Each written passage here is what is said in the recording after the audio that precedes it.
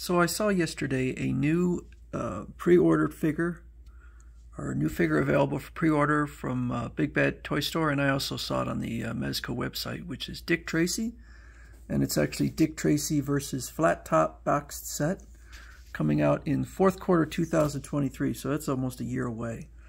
But I'm a big Dick Tracy fan.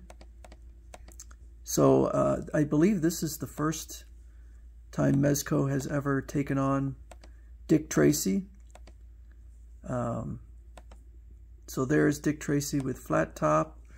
Here is my IDW volume 9 of the complete Dick Tracy by Chester Gould. I own all of the volumes from I think like 1931 to 1977. So I'm obviously a fan of Dick Tracy and what Chester Gould was able to produce. And it does take up almost an entire shelf, all of these volumes. So I will say this about Chester Gould. I'll say actually a few things about Chester Gould. He was brilliant at keeping his stories interesting. He created compelling characters, particularly the villains, and he's been parodied over time because he did such an amazing job of making these fascinating villains. Almost always the villains would die at the end of the story, so he would continually crank out new ones. Flattop did die, and later on Flattop Jr. appeared because Flattop was such a popular character. Chester Gould had a lot of amazing abilities as a writer. He had some abilities that were not so amazing.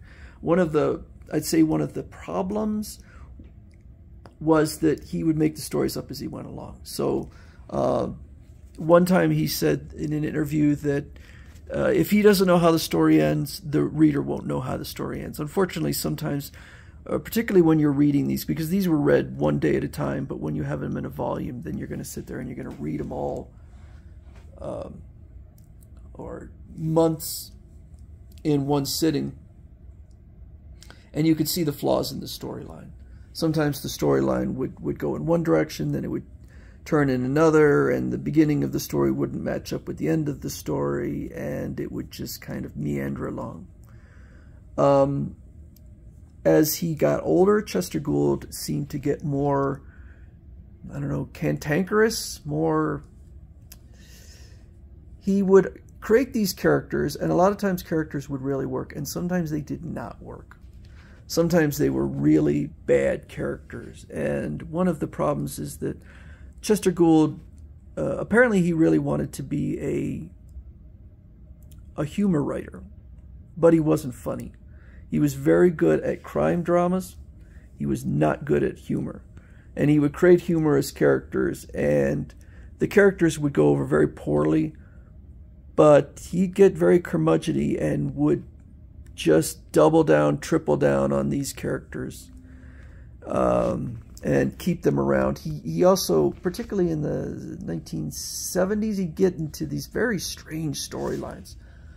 Dick Tracy started using super technology, traveling to the moon, things that just were completely out of place with the character from early on, how he was created. Also, one of the issues I had with Dick Tracy, the character, was the fact that he was always the hero, no matter what he did. And he did some things that were really non-heroic.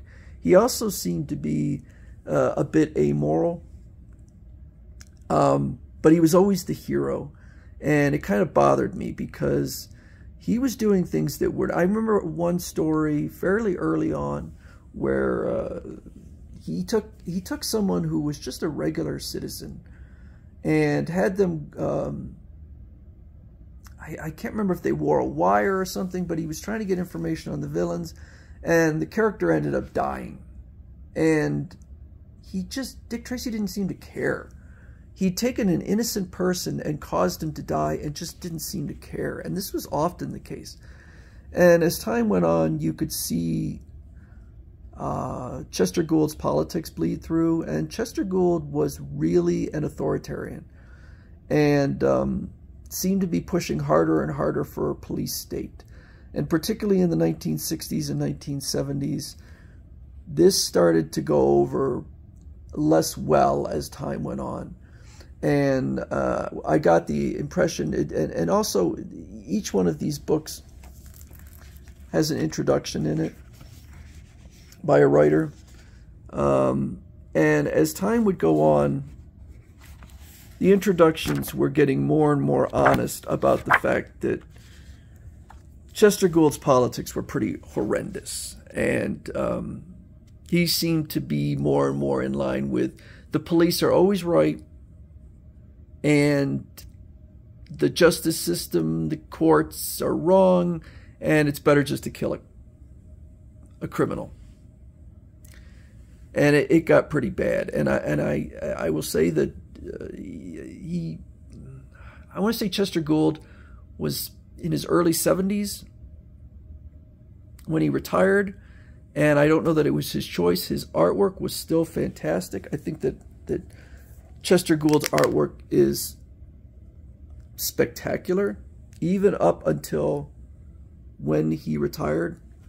But I don't know that retirement was his choice, because his stories were getting pretty bad, and his storytelling ability. And I don't know if it was necessarily the fact that he was getting on in age and was having difficulty telling stories, or if he just was getting more and more obstinate, was getting pushback, and so would, rather than tone his stories down, was just getting worse and worse.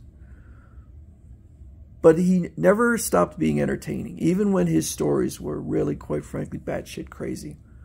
They were always entertaining, and even when his politics were pretty heinous. I mean, there were times when I really wasn't enjoying it, but for the most part, I wouldn't have stuck with the series so long through the whole thing if I was hating it. So the figures look, and that's a pretty good interpretation, I'd say. So his eyes are kind of squinty there. He's got the freckles and the mouth. And I like that coat. That coat looks really neat. And there's Dick Tracy in the background, although that's just a drawing. So there he is with his Gatling gun and that's cool accessory. That is really neat. Martini glass.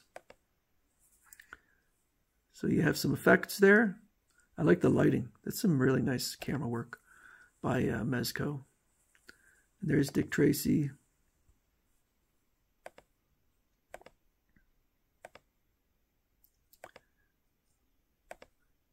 I don't think they've ever done Dick Tracy before. Okay, so he takes his trench coat off. Wow, that is nice. That is nice. So that's $195, almost 200 bucks. I went on Mezco's site, and that is the price on Mezco also. I should jump on this fairly soon, because sometimes they sell out. I'm not sure how in demand the Dick Tracy character is, and it is a year away, so I should have time. But sometimes these sell out. So I'm going to have to get this one, because, like I said, I'm a Dick Tracy fan. I don't know if they're going to do any more of the villains. Sometimes they start a line and don't really, just make a figure or two with it. So we'll see. There's a ton of Dick Tracy villains, but I'm not sure how they would sell just a villain on its own. And Flattop, I'd say, probably is the most iconic of his villains. So anyway, that's Mezco's Dick Tracy, coming out fourth quarter 2023.